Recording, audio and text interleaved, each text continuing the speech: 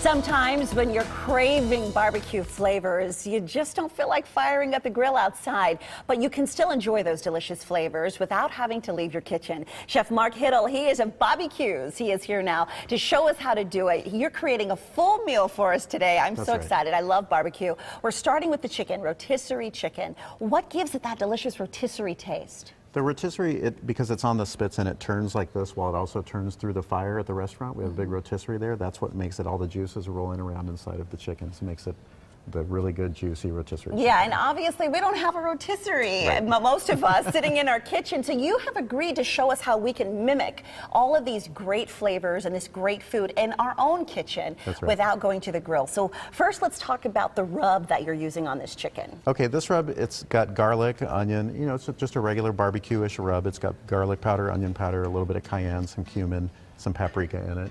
Salt and pepper. And what size is this chicken? This is like a 3 to a 3.5 is what we usually look for, and you always want to look for a fresh chicken because it'll be more moist when it's done cooking. Now, how come some chickens that I see in the grocery store, they're mammoth, they're huge? Yeah, they sell you what they get there, but if you look for a chicken that's around 3 to 3.5, it's going to be more moist because it's not going to take as long to cook and it won't dry out. Okay, so the bigger the chicken, the more dry we're going to get. Correct. So 3.5 is what we're looking for. Right. And the rub, should we leave it overnight?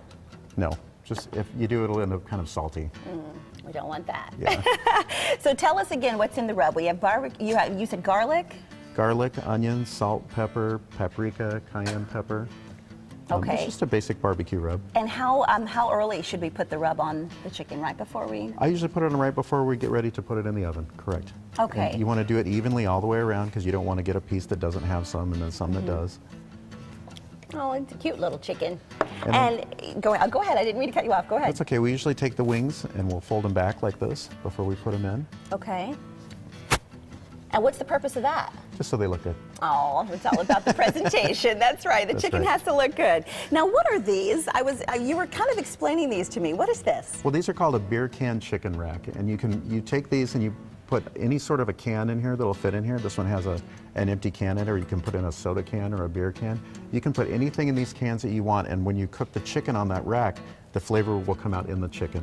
It'll infuse into the chicken. So whatever you put in the can, and what are you using? We're going to use apple juice in this one. So apple juice is going in this can, but you said we can put anything in here. Anything you want. And it will infuse that flavor into the chicken. So how do you put it on? You're going to put your apple juice in, or whatever you'd like. Okay. And you can buy these in the store? Yes. Okay, so a beer can rack, chicken rack. And then you just... The chicken just goes right on it, somehow. All right, and then that will infuse. Now, why do you use apple juice? I love the flavor of the apple juice in the chicken. Yeah, the apple taste, Wow, that's easy. And then you get a potato or something, and you make like a cork here so that the flavor stays in it while it's cooking. Okay, so cork it with a potato, Right. And then it goes right in the oven just like this? Goes right in the oven. How long? It's going to take about 2 hours at 325. Wow, that's very cool. And we can make the rotisserie chicken right in our own kitchen. Right. Tell me a little bit about BBQs. You guys have been in the Valley, what, 30 years now? Yeah, just about. It's been BBQs for 10 years. It was Bobby McGee's before that since the early 70s. Bob Sikora's owned it since then. What are you known for? I know rotisserie chicken is just one of the things you guys do. Rotisserie chicken, brisket, mac and cheese, ribs, just about anything on the menu. And a lot of folks say they keep coming back because of the side dishes, and that's nice when you have a place that has equally good side dishes as they do meats, right? Yeah, absolutely. And we do great steaks. We age all of our steaks in-house and we cut them there. And you guys are a family-run business. What is, when you have a family-run business like that, there's got to be something really special when you guys come into work and you work with people who you love and who've been running this company for quite a long time. Yeah, it has a lot to do with our crew. Most of our people there really care about what they're doing. You know, we hire really well, and all of our employees stay there a long time. And tell us where we can find you. We're right off the 17 in Dunlap. All right, in the West Valley. So if you have not been to BBQs, go ahead and head out and try them out. Delicious barbecue.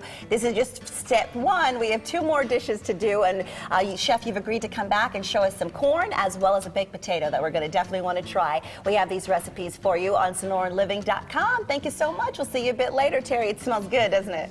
Thank you.